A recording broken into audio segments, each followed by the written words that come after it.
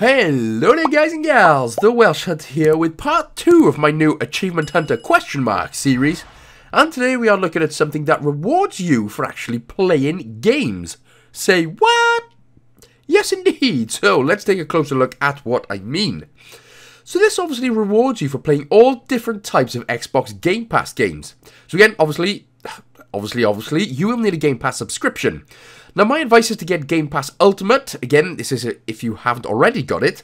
But Game Pass Ultimate basically gives you Xbox Live Gold membership, Game Pass for PC, EA Play, and Xbox Cloud Gaming. All that wonderful, delicious yum-yum for the smallest price of just £10.99/$14.99. Now, no matter what people tell you, that is a bargain of a lifetime. And I don't steer you wrong, do I? Well, I hope not anyway. So, now you've got Game Pass, you're all set up, you've got access to way over 100 games, but now you're thinking, did I just dream it or can I actually get rewards for playing Game Pass games? As it turns out, yes you can.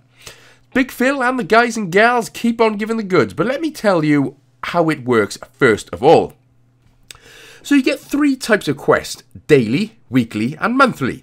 Now daily will be something easy like log into the Game Pass game app, or log into your phone for instance, or just play one Game Pass game.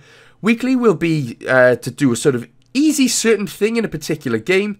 And monthly will just be the same as a weekly quest, but a little bit harder, a little bit more complicated, as you have the whole month to do it.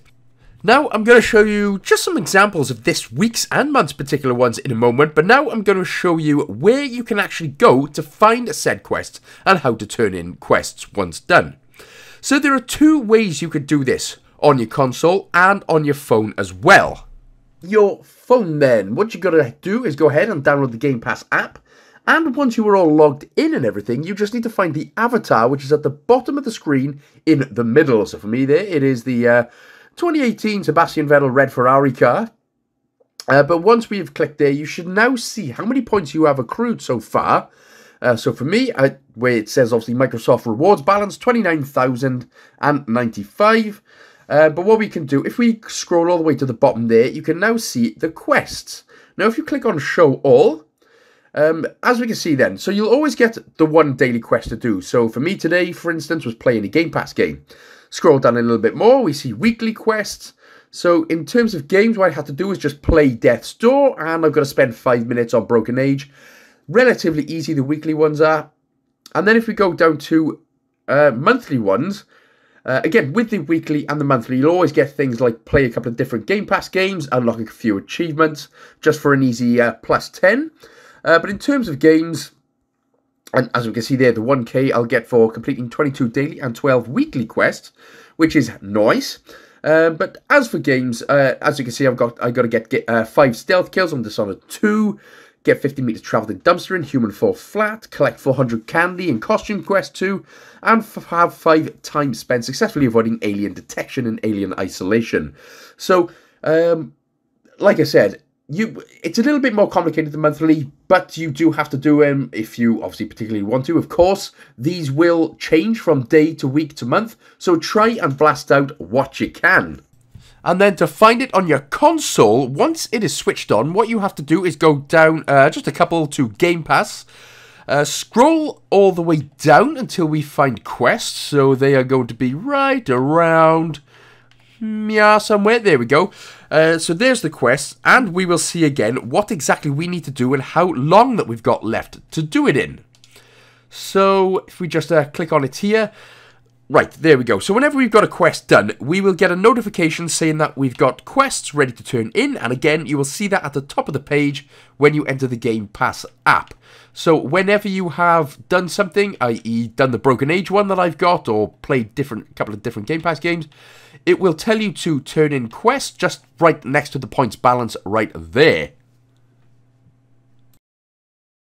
So, once you've begun, you've done quite a chunk, you've gotten a few reward points, you're probably wondering now, well, where the fudge sickle titty ball do I spend this, and what can I buy with it? Well, there's actually so much you can choose to buy. You can buy in-game content, for example, to other games, films, apps, and even bigger ones like accessories and actual devices too. Although, of course, that'll probably take a little while to get there. But there is, again, so much more if you wanted. So if you go to Microsoft Rewards page, now I normally just type in Microsoft Rewards on Google, on your PC or your phone, you'll be given a choice out of hundreds of things generally. From £1,000 shopping sweepstakes to random gift cards, which includes stuff like New Look, Halfords, Currys, PC World, etc. And obviously all the American ones too, if you're from there, and other stuff for other countries. Or if you're feeling charitable, you can actually donate to certain charities as well, which is just a really, really top thing to do. So, that is how Microsoft Rewards with Game Pass quests are done. You literally get rewarded for playing. Not only that, it is brilliant because it gives you an incentive to try new games that you might not have played before. Even if you're not interested, you can just get the reward and never play again, resulting in not that much time wasted, and you've got more points. So, everybody a winner, huh? So there we have it. Now this was aimed at any new achievement hunters primarily, but of course also for anyone who's been achievement hunting for years, but never really got the whole concept of Game Pass quests and Microsoft Rewards, so I do hope that clears a few things up for you. Now get to questing. Get accruing those points and get yourself some tasty rewards for yourself.